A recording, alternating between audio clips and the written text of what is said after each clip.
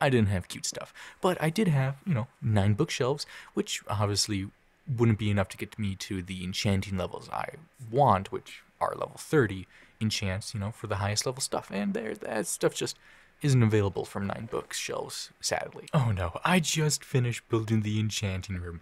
What could I possibly be carving out this time? On day 71, I had finished my brand new room. For the most part, there were still some things I wanted to, suss out and see if they looked nice or if I even truly really cared about certain things. But for the most part, this room would be finished and, its use will be for later on. You'll just have to watch the rest of the video to find out. Since I was in a decorative mood from, just carving out a massive hole in my basement, I wanted to decorate my house a little more with, some flower pots, although they're not the absolute best thing in the world, but I feel that they add a nice depth to my house, and when I put flowers up there, it'll be cute. Day 72.